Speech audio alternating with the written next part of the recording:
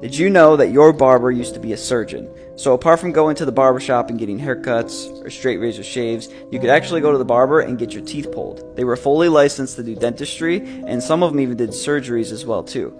They did a surgery called bloodletting. This is the device they used for it, and basically what they would do is they would cut you open and they would pour your blood into a dish. This is obviously an ancient form of medicine, but they didn't really know too much back then. They thought that bad blood is what was causing illnesses, so they thought to remove the bad blood and then you were going to be healed. This actually ties into why the barber pole is red, white, and blue. So the white stands for the bandages, the red is for the blood, and the blue is for the veins as well too. And the pole actually symbolizes the pole they used to grip on to make their veins pop.